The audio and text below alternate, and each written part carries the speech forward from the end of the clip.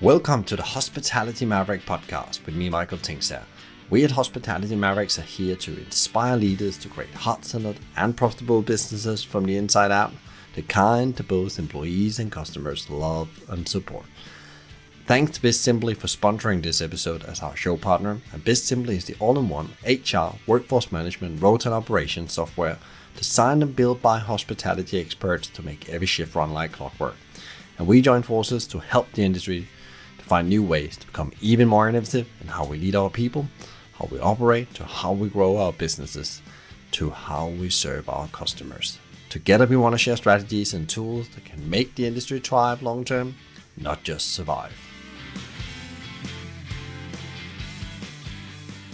I don't think we can leave it down to people making the right choice. We feel it's our sector's responsibility to move the dial.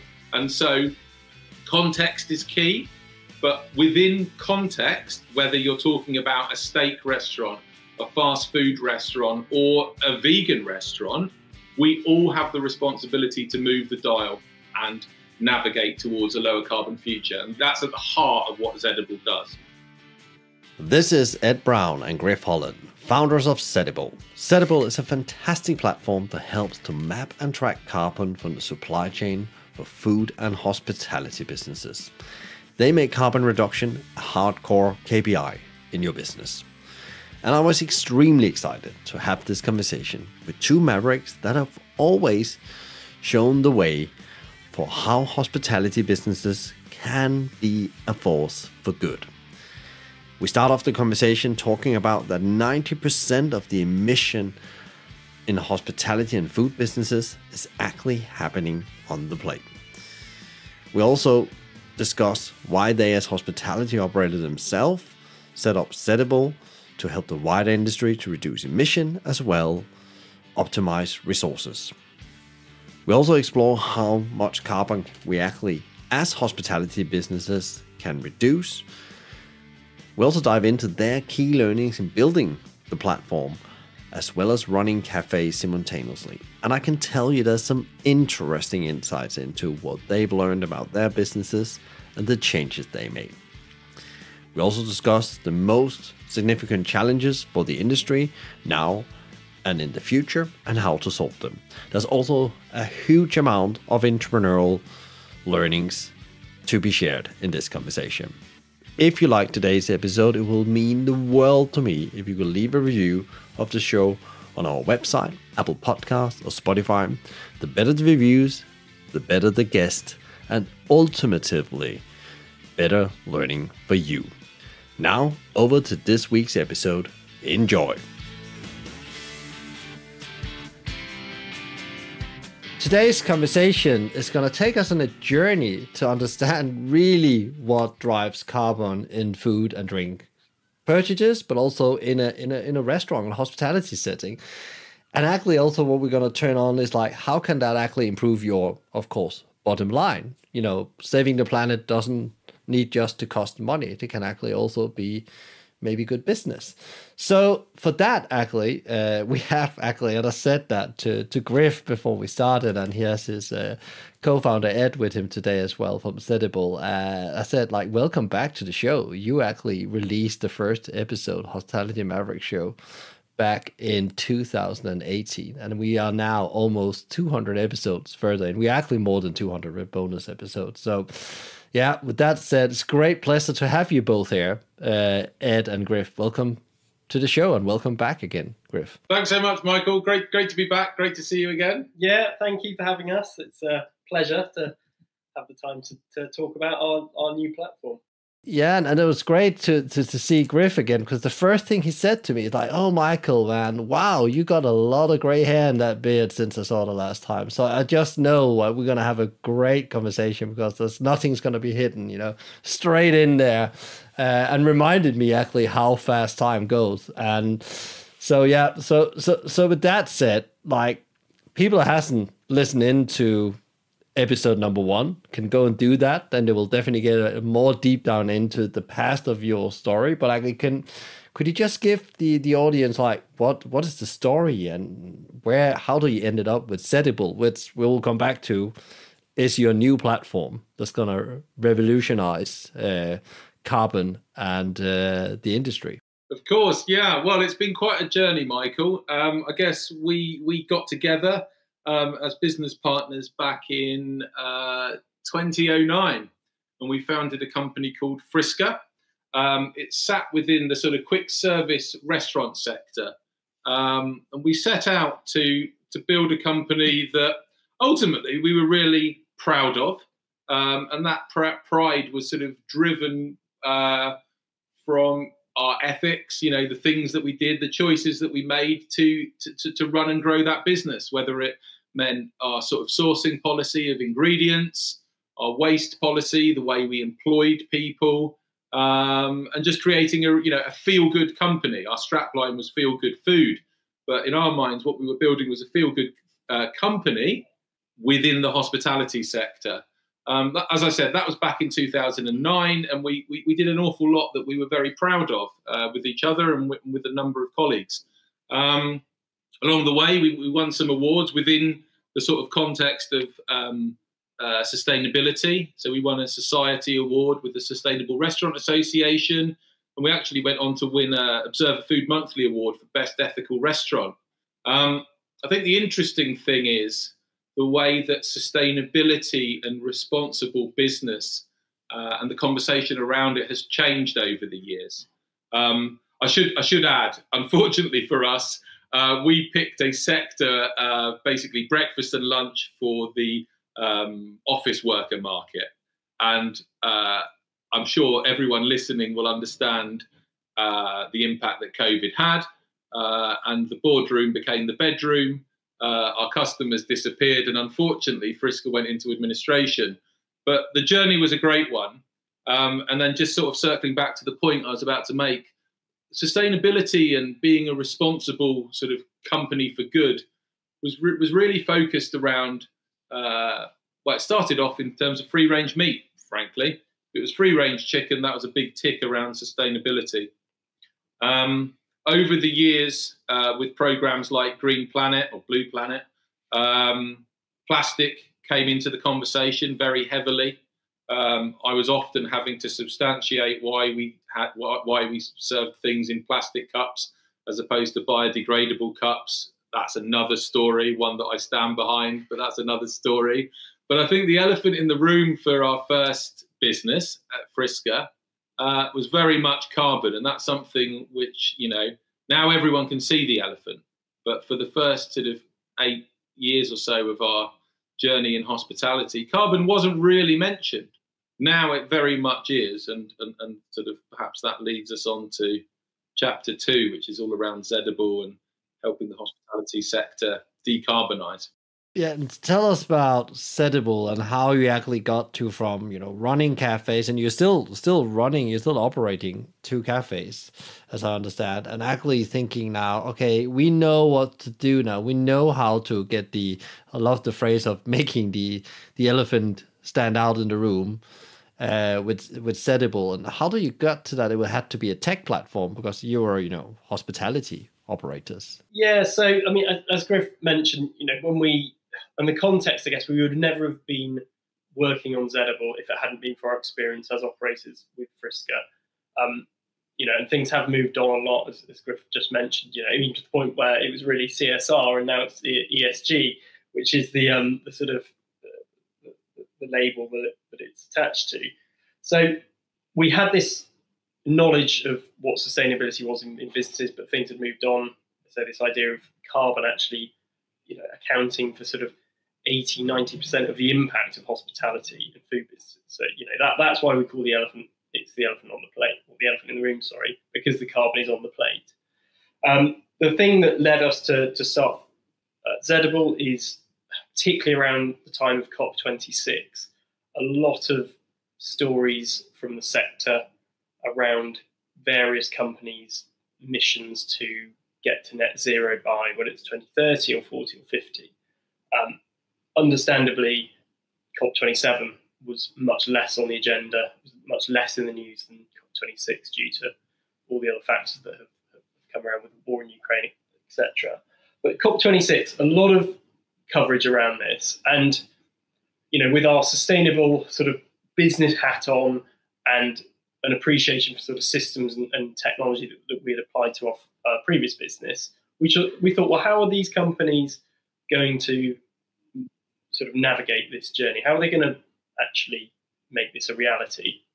And we started to look at, I guess, what was in the market. And you've got two main ways that you try and do this. You'd use a carbon accounting approach, which is looking at spend by supplier and then giving a sort of benchmark around that. And then all the other options around carbon labeling. Those are the two things that people were talking about. And we just thought, for various reasons, neither of those really would help the operator. And I guess we've really looked at this from an operator's perspective, help you pull the levers and move the dial. And that's why we set about building the platform, to try and give operators like us the tool that we would want to go and use to go on that journey.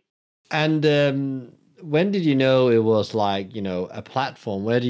How did you get to that? Because I guess were you thinking platform from day one, or were you thinking like, we need to get them a calculator, whatever? What were you thinking when you had that idea? Because I think it's very, very well seen that actually how we're actually going to measure this, and actually how we're actually going to be able also be totally transparent about it.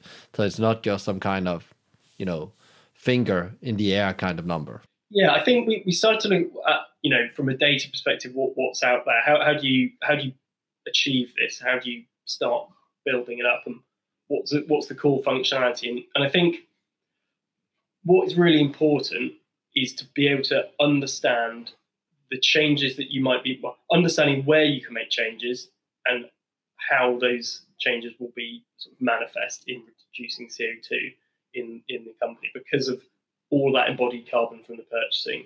So it becomes a platform, not a calculator, because it needs to tie in. It needs to really be linked to your trading, your P&L. You need to have, if you're going to take it serious, a product that helps you align CO2 to your P&L ultimately.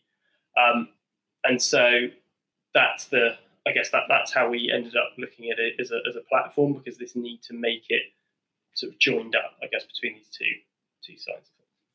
Michael, would it be useful if I just sort of briefly sort of summarised why we felt that the existing tools wouldn't really serve us as operators in terms of navigating towards that carbon reduction target? Yeah, I think that's a beautiful question or statement. Yeah, we need to dive into, because why is it that there wasn't anything available in the current setup? Yeah, I mean, I think in hospitality and ingredients, the devil is in the detail. So if you're buying like a homogenous product, let's say paper, if I buy it from supplier, £100 worth of paper from a supplier A, B, or C, they're all going to have roughly the same amount of carbon. Okay, they're not very different products. There's not a huge amount of detail. But if you were to, let's say, as a consumer, go to the supermarket and spend £100, the carbon impact of that purchase will be dramatically different based on what you're actually buying. So you could go to the supermarket and spend £100 worth of chickpeas or £100 worth of beef. That makes a difference. Whereas carbon accounting absolutely has its place, but not where the detail matters. So that's why we didn't feel it was right for our sector. The second thing, which has been received warmly and less warmly in different businesses and with different customer bases, is around carbon labelling. Now, we're not for a moment suggesting that more knowledge around carbon is a bad thing. It's not. What we question is, does it really drive the change that your consumers say they will do? So if you ask a customer, would you like to have more information about carbon? Unless you're speaking to Cyril Sneer or like an evil person, they're only going to answer that question one way, right? It's like, yes, I would like to have more information about carbon. The follow-up question, would it inform your decision? Again, there is only one reasonable answer to that question. Of course it would. Unfortunately, what we say and what we do are two different things. And so when confronted with choice, we buy what we want. as opposed to what we should buy. Now, that's not me sort of denigrating consumers and saying everyone should go vegan. It's not. It's just saying I know what I'm like. You know, I look at a tub of Haagen-Dazs and I know it's got too many calories. And you were kind enough not to say that I'd put on weight since we last met. I told you about your grey hairs. You didn't say your cheeks are looking bigger. But I know full well that that tub of Haagen-Dazs has got too many calories. But once in a, you know, I will still eat it. So what I say and what I do are two different things. And for something as important as carbon at a company level, at a global level, I don't think we can leave it down to people making the right choice. We feel it's the operator's responsibility. It is our sector's responsibility to move the dial. And so context is key, but within context, whether you're talking about a steak restaurant, a fast food restaurant, or a vegan restaurant, we all have the responsibility to move the dial and navigate towards a lower carbon future. And that is absolutely, that's at the heart of what Zedible does. You know, one of the questions you asked us is, what is our mission at Zedible? And simply put, it's to decarbonise the food sector. It's a short sentence. It's a massive ambition. And if we can be a part of that, then I think, you know, we can feel good about what the next chapter is for us, really. Well, I think the next relevant question is then, because like was that, yeah, I was almost thinking, what is the ambition? And you said it yourself there, but can you give an example of how that's going to work? We already talked about that. Really, the elephant in the room is the food on the plate and your ingredients. So try to take us through an example of, you know, two dishes in a restaurant, and let's compare them and say, if we think impact, how we actually think about it in the term of that. So I think if we use our own hospitality business, so as you said, we're still operators, but at a smaller scale. We have been using this platform in our own business, which is called Double Puck, for we've got 12 months, over 12 months of data in the platform now. I guess the things that we see coming from our data have surprised us. That our biggest contributor for our business is our coffee, so our roasted espresso bean. Now, you know, we don't sell a lot of meat. In fact, we have made a change within our business around sort of purchasing lamb and beef, but coffee is the biggest one. So it's coffee, milk, cheese. Those are the big ones for our business. Now, I wouldn't have guessed that if I didn't have a platform. No way. What that means is that you can start to understand more around your supply base, our supply that supplies us coffee. How do they operate? And how can we then articulate the good things they're doing into that kilo of coffee that we purchase? So that's one thing. I think, again, looking at our actual purchasing volumes, and that's how the platform presents it back, looks at the detail, the granularity in your purchasing, applies the carbon to it and shows you how that looks. We've got an opportunity, which actually we actioned last week, to look at substituting our full fat milk for semi-skimmed milk. So semi-skimmed milk has 23% less CO2 than full fat milk. Now, we've got the ability to sort of change the way that the customer engages with us. So the default option as of last week is that customers have semi-skimmed, and on request we can give them that full fat milk option. Now, we buy a non-homogenized milk, so it foams well in terms of the espresso and doesn't impact the customer experience. And I think these are two examples of understanding actually a product that I would have never have guessed, i.e. coffee is the top of our list, and number two, how can we take our second highest, which is milk, and make a big impact and reduce the impact of that product by 23% without impacting the customer experience, protecting our gross profit margin and not impacting revenue. And I think that's the way that we look at the world. It's this idea that the commercial and the carbon conversation are very disparate at the moment, it feels, and you need a place to bring those two things and look at them through the same lens, and that's what we think we're able to achieve, and that's why we think we can have hopefully a big impact, because we're not immune to knowing you have to look at those two factors. It's not just one.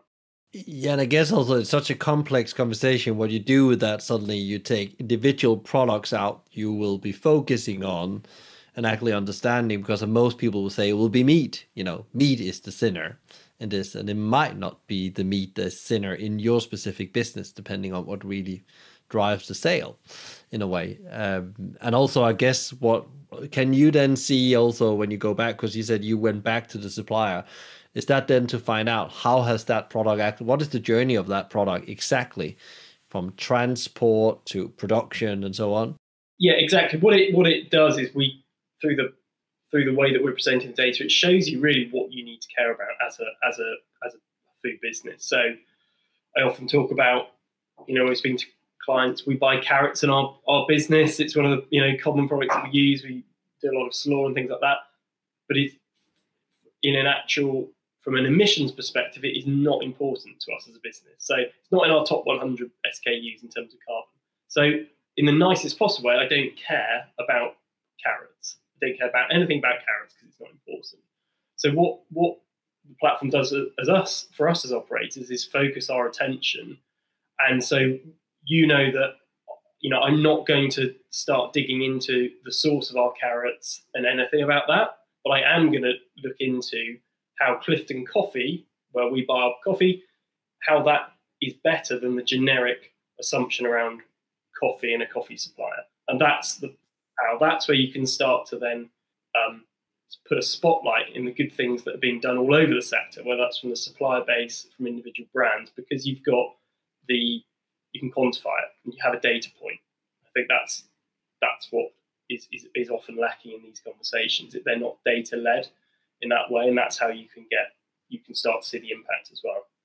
At the moment, Michael, just to jump in there, at the moment, I would generally say that our sector and the broader sector, right, the food sector, so yes, hospitality, but yes, corporate catering, yes, public sector catering, and these are sort of subsections that have very, very ambitious carbon reduction goals. Universities are typically put their flag on the mast saying that they are going to go net zero by 2030. Amazing. We applaud that. The visibility within the sector is complete blindness. We've not yet met any clients that have any visibility around what's driving their carbon from an ingredient perspective. The biggest danger I think our sector has is, to Ed's point, is saying, oh yeah, but I don't think this is the right platform for me, or I don't think that the data is relevant for me because they're not my carrots. To Ed's point, within the context of Double Pup Cafe, carrots are irrelevant. Focus on coffee, focus on milk, focus on cheddar, cheese. Those are the things that are going to make a difference. And so I think a real danger in the broader sort of sustainability conversation globally, never mind just sort of sector focus, is that it's so easy to get hung up on my carrots, my tomato, that you never start the journey. Starting the journey is the first part, and Zedible gives operators a map to navigate towards a carbon reduction ambition. And over time, they can focus in on the things that really matter for them. And that's how we're going to get to wherever we all want to get to. Yeah, because then I was thinking exactly the same, because we're just working in blindness then. We're just working on, small projects. It doesn't really matter. And then at some end, the time runs out for that. And we haven't really moved the needle. And I actually come to my next question, because how much, because you want to, you really want to transform something here, but how much carbon can we actually reduce out of the hospitality business? How much an impact can we do? Because there's these massive ambition, on a global level, also sector level, this is what we want to reduce. But how much is actually possible? Do you have an idea from, I know you only looked at your own business and now you're scaling up with clients as well and the data set, but what is the opportunity here? There's a couple of things that are interesting on this. So there was a really, really good and very detailed research paper that Zero Carbon Forum released probably a couple of years ago, within the last 2 years, going through a really detailed view specifically on hospitality. But they're to paraphrase the their view on it. I guess that they saw a 60% reduction in CO2 possible over the next 10 years. So I guess, the art of the possible, 60% reduction over the next 10 years. There were a mix of customer behavior change, from menu engineering, and from the impact of your own supply base. And I guess that is, that's great. That'd be a massive, I couldn't tell you now what that equates to in terms of kilos of carbon, but that is a huge impact if something like that. But, again, I'll come back to what you need is the ability to see the manifestation of these changes aligned to your trading. Then it's important that we talk about that a lot, this idea of aligning it to your P&L. So that's the art of the possible. And another interesting fact, just to sort of give the scale, is that a research by the public sector catering magazine did a couple of years ago, saying that 2.1 billion meals a year are produced in the public sector. Potentially 1 in 4 people, they said, are fed by the public sector. So this is a huge opportunity to have a big impact, and it's where there's a real touch point with people, because people are consuming this, and that I think that's the opportunity to try and learn from all of the smart things that, whether it's a public sector caterer through to a branded restaurant and everywhere in between, what people are doing, and see how this is moving the dial in the right direction. And that's what we think is the powerful thing about what we're working on. And also, it makes the sort of the impact achievable. Like when you open up the papers, you're sort of confronted with this sort of narrative that the world needs to buy EVs. Now, my last business went into administration. I can't afford a bloody Tesla, Michael. What I can do, and what I have started doing, is buying semi-skimmed milk at home, because I know that it's got 23% less carbon than full fat milk. So, these sorts of changes are very empowering, both at a business level, operator level, but also at a consumer level. You don't need to become vegan to make things better. I'm sure that will annoy some of your listeners now, but that's just reality. If we were to say, right, our cafe is going to go vegan from tomorrow, I can guarantee you we'll be closed within a month. That's just reality.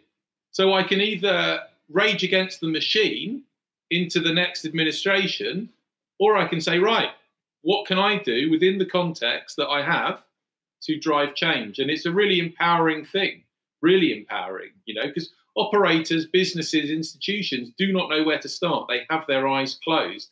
And what I find so inspiring about our platform is that it gives visibility to the actions that we can all make that don't erode margin, don't detract customer experience. They fundamentally support and drive the commercial success of businesses whilst navigating towards a lower carbon future. And that's, I think, something that everyone would sort of strive to do. Yeah, and I think that's it made me also think, like, it's also almost like when you know where you're going, you can almost like every day improve. You can almost like set some very clear goals, like the 1% adds 1% adds 1%, 37 times better in the end of the year.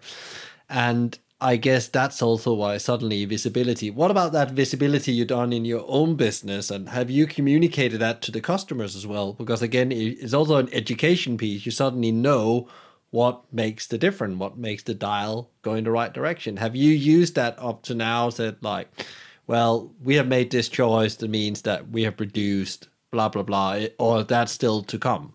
Well, it's interesting. We have made a couple of big changes, as in terms of changes that have or will have a big impact on carbon, but we haven't actually used that as a messaging tool. That's just purely our, internally, that's just what we've done it.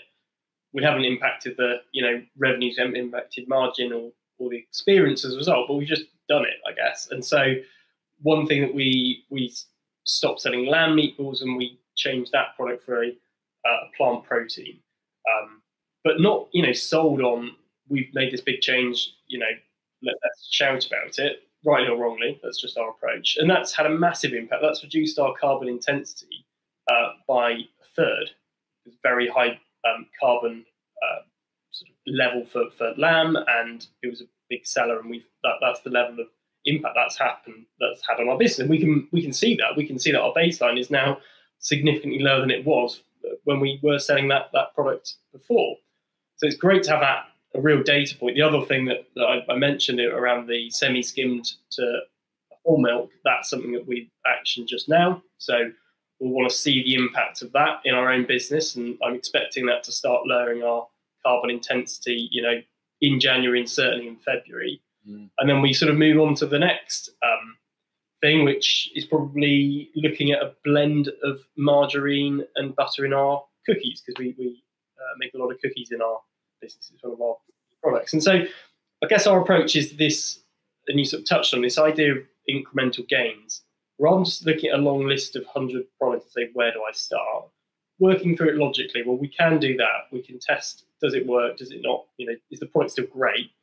Okay, let's try it. Let's see the impact of it, and then let's move on to the next thing. All these will have a compound impact, and they will, they are starting to reduce our baseline CO2. So that is averting carbon from going into the atmosphere. So there's a lot of talk, at least, we've started to hear much more about scope 4, which is this idea of what carbon you're averting and reporting on scope 4. Now, this is all around that. It's like, what are we doing to avert carbon? Because we're now running a more efficient operation from a carbon perspective. Even if we doubled the size of the business, we're better than we would have been because we've made these changes. I think just to chip in there with a couple of other points. Double Puck is a much smaller business, Michael, than Frisker was. Back in the day at Frisker, we would have been talking about all of the wonderful things we were doing. Our main business is very much Zedible. We love hospitality. We want to retain our sort of connection with ultimately our customers, our clients in the context of Zedible, and so and that's how we do that with Double Puck. I would say some interesting points in terms of value driven from those changes, because for us it's been less on the social media and the sort of marketing channels, although I think it would resonate very well. Is being internally. So when I talk to the guys about the changes we're making at an ingredient level and why we're doing them, A, they've been staggered, so their eyes have been opened as well. And B, they've been really pleased that we are working towards a lower carbon future as a company. So that's a big win. And those sorts of good vibes, they permeate out. So they'll be talking to their friends about, oh, Double Puck, it's great. We reduced our carbon by a third in the last year. And when you're talking about Gen Z, I think we're into Gen Alpha now. I mean, we're old dogs, aren't we, Michael? So, but these sorts of messages absolutely resonate with the existing and future workforces and consumers. I was having a coffee yesterday with a friend of mine who's the CEO of an organisation called Neighbourly, and they sort of focus on the S in ESG. They've got partnerships with Marks and Spencer, Aldi, and Lidl. Apparently, bringing Aldi and Lidl into the same thing is quite a feat. So what they're doing is good. It's moving the dial. And they said the reason that these big companies are getting on board is to attract and retain talent. So it has value, absolutely, over and above the commercials. And then the third point, because I know I'm starting to waffle now, is more in the context of corporate catering. If you're catering for Ernst & Young, KPMG, PwC, etc., they're all going to have their carbon reduction targets, ambitions. And as a provider of a service to them in food, in hospitality, you are going to be a part of that journey for them. They're going to realise their ambition by you doing a better job. And so it's absolutely resonating on the catering side of things, and actually is part of a tendering process within the context of universities. Universities are saying, if you want to serve food at our campuses and to us, you need to have a rigorous and quantitative carbon reduction strategy, and that's what we bring, right? Make CO2 a KPI. That's what we do. Taking into account that this sounds like this is brilliant, that we need to do this, and also we just touch a bit on the challenge in the industry, which you also, I guess, feels in a way as still as operator, and the current challenge versus carbon emission. What is your view on where we are as an industry? A lots have happened. You told your story with Friska as well, and so on. Lots have happened since COVID broke out, in principle. But what are the challenges right now? I'd say, just as a side note, I don't think there's ever been such a, you take the last 3 years or whatever it's been, have been such a period of shock across every front than there has been now. I mean, I'd say as operators, our biggest concerns are just purely with an operational head around energy costs. That is really significant, and is, you would never have believed it 3 years ago that that's the level of energy price. And obviously, this is a manifestation of bigger things going on, but how it hits the sort of P&L, it's massive. And cost of living, I guess, is the sort of threat around dampening demand and putting more pressure on sales and like-for-likes and so on. So I'd say right now, those have gone right to the top of the agenda. What I would say is, the climate challenge, crisis, however you sort of describe it, hasn't gone away. And I think last summer in particular was a real eye for a lot of people of just the increasing intensity and manifestation of what, some people have been talking about for decades, that sort of seems like it's really coming home to roost now. So I would say that they are the biggest direct costs, but there's this idea that is not gone away. The planet is getting, warmer faster, and there needs to be a sort of combined effort from everyone that's running a business in a position to make a change to get on board. And that leads me to the next question that really ties in with this. Like, so what you guys has been on since 2009 on that mission to build a business as a force for good. What how do we do that? And what is the best advice in these times? Because lots of people are talking about, as you just said, cost and money and survival. I think it's disempowering to always think of you, your sector, your colleagues as the problem, right? So we can be the problem, or we can be the force for good. And so I think to sort of change the mindset and the sort of lens that we put on our sector, we need to think of food and the hospitality sector as being a force for positive change in the climate challenge that we're all going to be a part of. Once you sort of change your sort of mindset, as opposed to, oh, crikey, we're the bad guys, as opposed to, no, we can actually enact positive change, then the crucial thing to kind of continue with that sort of forward motion is to have the tools to enact change. And I think that's one of the things that's been lacking, and possibly why carbon wasn't on the conversation. Pretty straightforward to get rid of plastic straws in the business. You just stop buying them. It's pretty easy to buy free-range meat if your customer base, can afford to buy it. You just start buying free-range meat. Actually, if you've got no visibility over the carbon, you have no map and compass to help you get to wherever you want to get to. I think now with the sort of insights that are available and, Zedible as part of that conversation, operators can have the tools that they need to track towards, a better future. And so, for me, that's changing the mindset that we're not the bad guys. We are a positive force for good in the climate challenge is a really empowering sort of mindset. And then equipping yourselves with the tools, the compass, the map, is absolutely vital to start change now, or last week, as we did by switching out full fat milk to semi-skim. Yeah, and I also love that thing about like using actually a positive mindset, but also like that actually we can actually do a lot of things if we just know where we're going and where we're heading, and we have the insights. And it comes back to what we talked a bit earlier.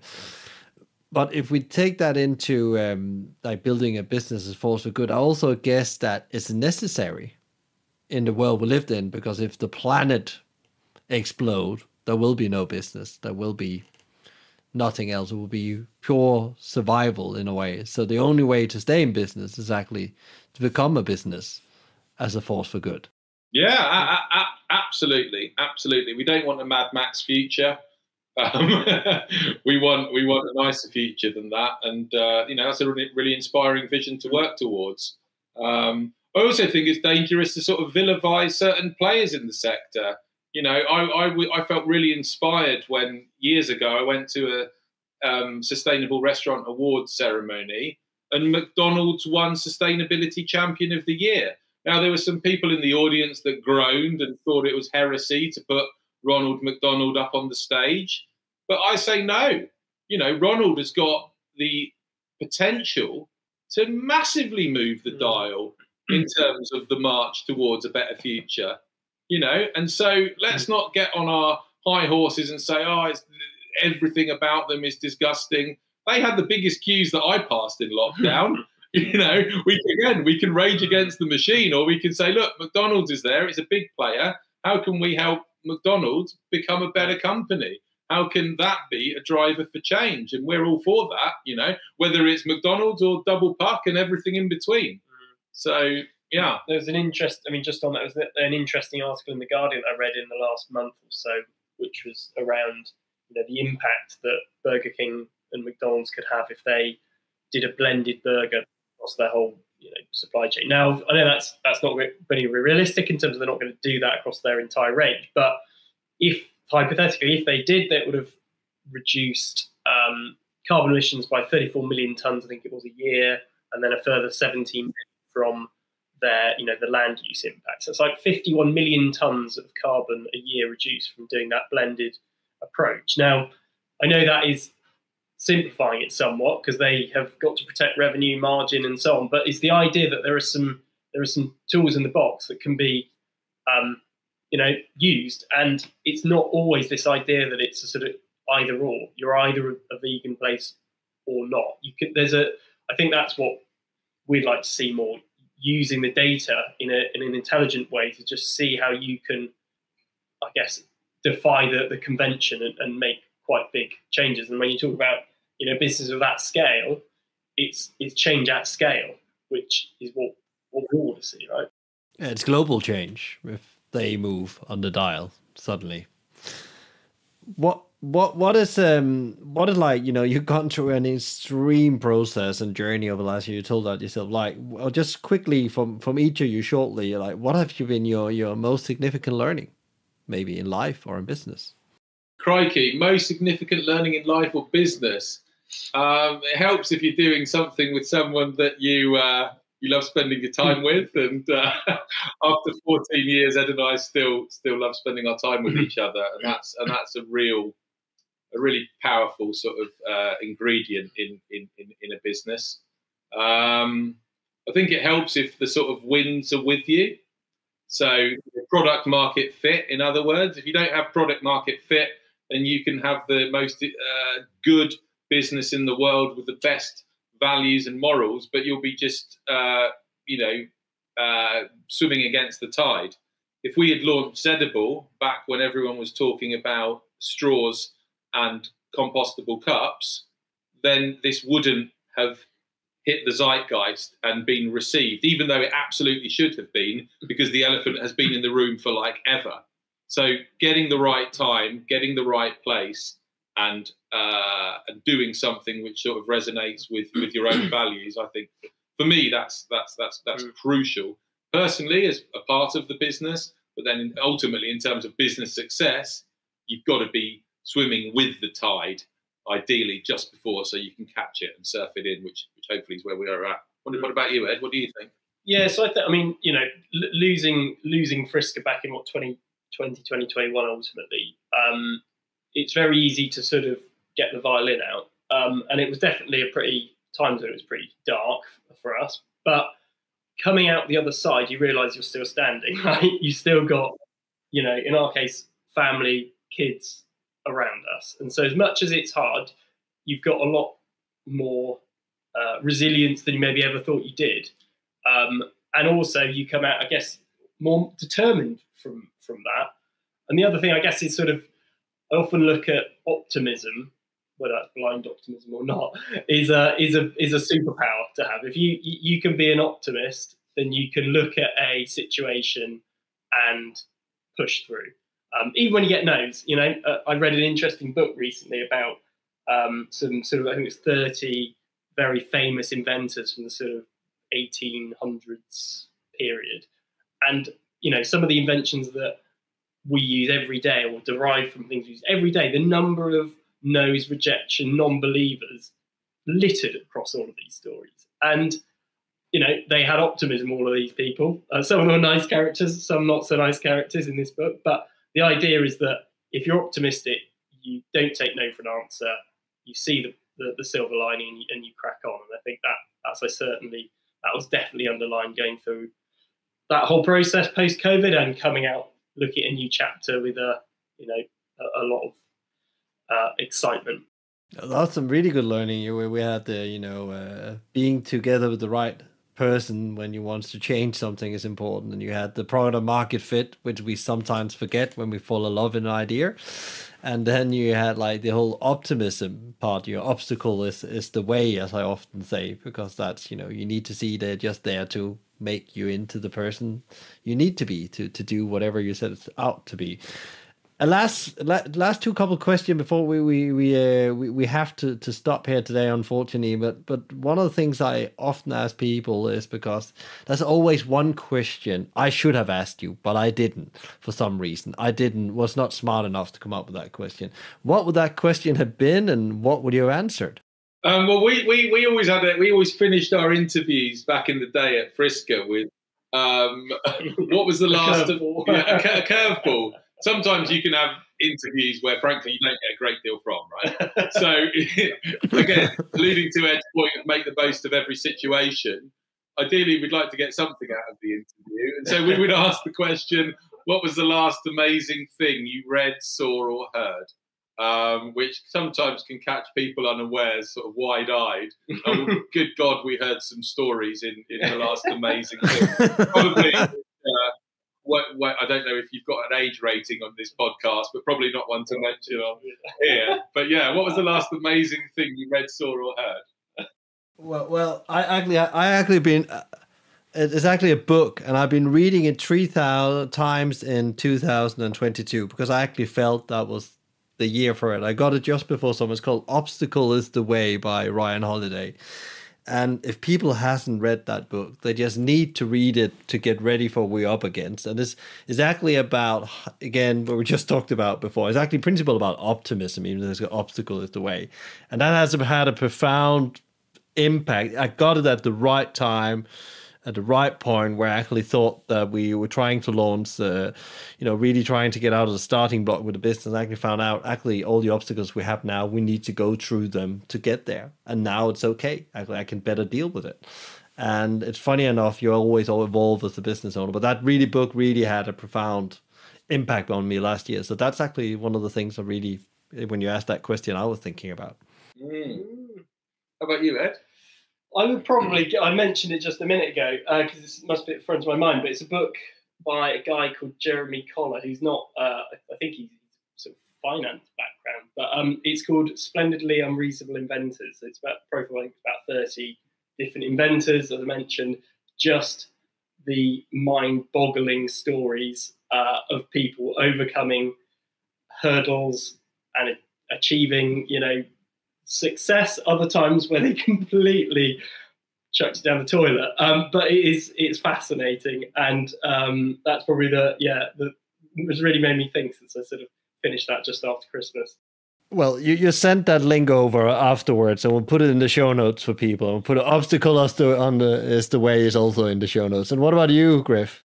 Yeah, I've actually, it makes me sound more interesting than I am, but I've probably got one for each of those categories. So the last amazing thing I saw, I would say, was a movie called Everything Everywhere All at Once. And it blew my mind. It is amazing. It makes you laugh, cry, your jaw drop. it's profound, it's stupid, it's amazing. So that was the last amazing thing I saw.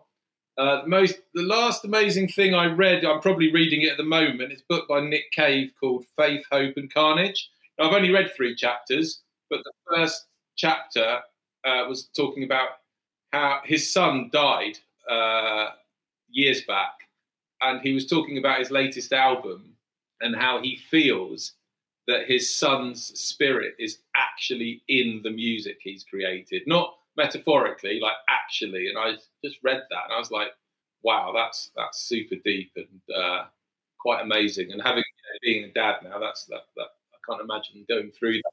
And then the last amazing thing I heard was a banger of a concert by this guy called John Hopkins, which basically he started on a classical, like a grand piano, brought in a string quartet, and then just dropped fat beats on his MacBook, like on his mixing desk and whatever. And it was transcendent. It was amazing. So yeah, John Hopkins tour, Everything Everywhere All at Once, and Faith, Hope and Carnage. Well, you have had that question many times. You answered so well, Griff. Like it's like a school book example.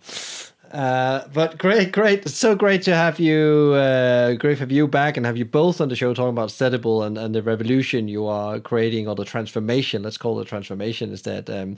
Where can people find out more about you and connect with you if they want to hear more about the platform, talk with you guys, talk about the last question we just had?